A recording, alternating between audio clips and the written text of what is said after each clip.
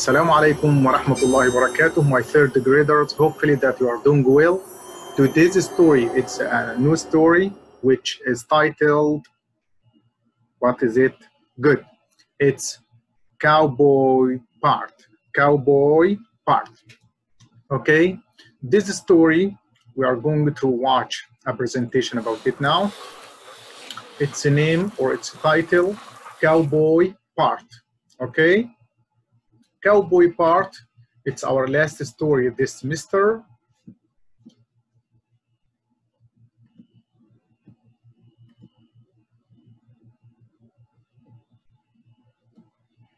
As you can see here, there are a lot of pictures for cowboys.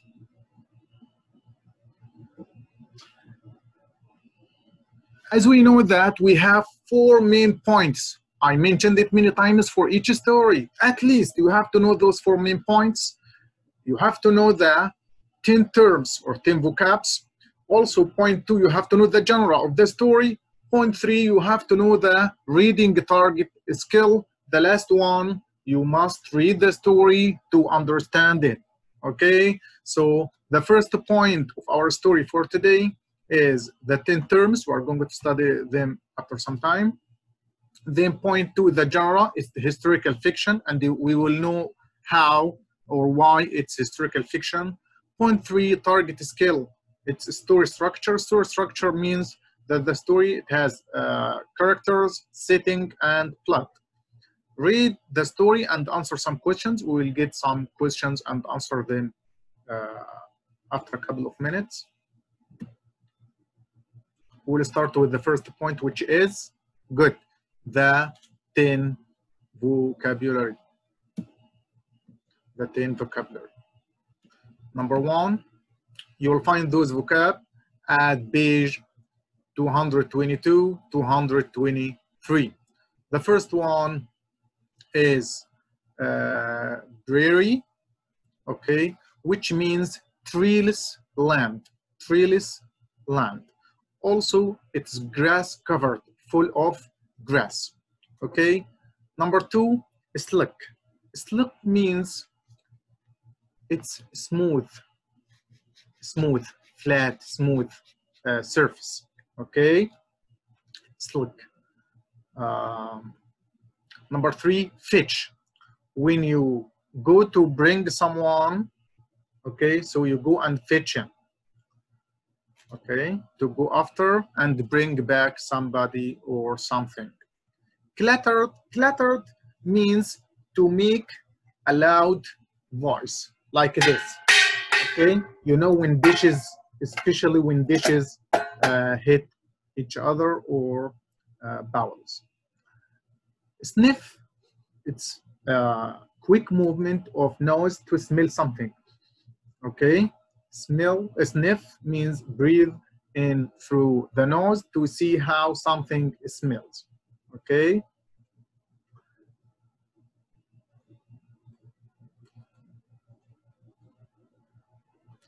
Rough. Rough, actually, it's the opposite of slick. Rough, it means uneven surface. Uneven surface. Okay. Or bumpy one. Okay, bumpy one or uneven surface. Thump. Thump means to hit. You know when you hit the table, so you make loud sound. So you thump it. Okay, so hit in a way that made a loud, dull sound. Patted. We know the pat. Those who play cricket or use a pat to play. So patted, it means to hit, okay, with a pat or strike something. To strike something, so you patted it.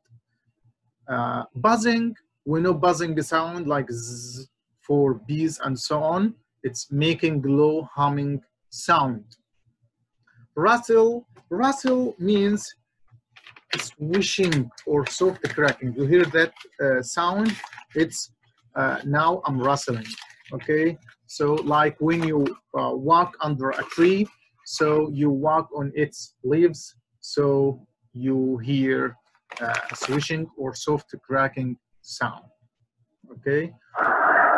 Now we will have 10 cards to enable me to understand our vocabulary more and more. So the first one, dreary, treeless land, okay, but grass covered. Second one, slick, means smooth, okay. Fetch, to go and bring someone or something. For cluttered, cluttered means to make loud noise. Sniff, quick movement of the nose to smell something. Rough, it's the opposite of slick, and at the same time it means that uneven surface or nappy. Thumped, it means to hit something and make loud sound. Batted, to strike something, to strike something. And buzzing, we said the low sound of bees, okay. Last one, rustle, means the crashing sound, soft crashing sound, especially of trees leaves. Our second point, which is the target skill for today, we said it's what? Story structure. Story structure means that our story, it has characters, people or animals, setting, place and time. Plot, it means the consequence or the order of events. So the 3 points of story structure, characters, the people in the story, setting, where and when the story takes place, and plot means the order of events in which characters solve the problem. Okay, so this is our second point, which you will find it on page 226. Point 3, also on page 226, the genre of the story, the type of the story. Is it a humorous fiction? Is it informational text? Is it a play? No, our story for today, it's historical fiction. How did you know it's historical fiction? Historical fiction, it's a story that happened in the past. Happened, it's a story that takes place in the past. Its events took place in the past. And you can know that also from the clothes of the characters of the story. Also, you can know it from all the buildings in the story, from using horses and so on. So you can identify that it's a historical fiction. Okay. Our essential question, page 227. What was life on a cattle drive like for cowboys? How was their life when they were caring about or taking care of the cattle? Okay, actually farming was a big industry, and the cowboys helped to run the farms. How they run the farms? They herded the cattle, take care of the cattle, cows, buffaloes, and so on. Also, they take care of horses. They sometimes worked on cattle drives, okay, and repairing fences around the buildings and farms.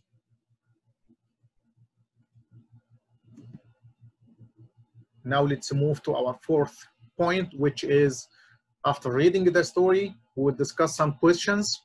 You can stop the video now to read the story, then you can answer those questions with me. The first one is, where did the cowboys ride? They rode on each side of the herd. They rode on each sides of the herd. Animals goes, and they are caring and protecting it from each 2 sides. Okay. What did a cowboy do when a cow strayed from the herd. If there is a cow straight, go away. Okay, if there is a cow goes away, what they will do, they will ride towards it. Okay, they will go to bring it, to fetch it. Okay, where did Bart keep his eyes? He kept his eyes on his brother's horse, on Jim's horse. Okay, what did they do after reaching the river? After reaching at the river, what did they do? Actually, when they go there, they stopped to let the cattle or the animals drink. Okay. Why did Ba pointed and shouted? Ba, he pointed and shouted at what? When he saw a stray cow. Okay, so he said, you got a stray one, Jim, you can give him a hand, Bart. He says you can give him a hand means you can help him, Bart, go and help him. Okay, thanks for watching.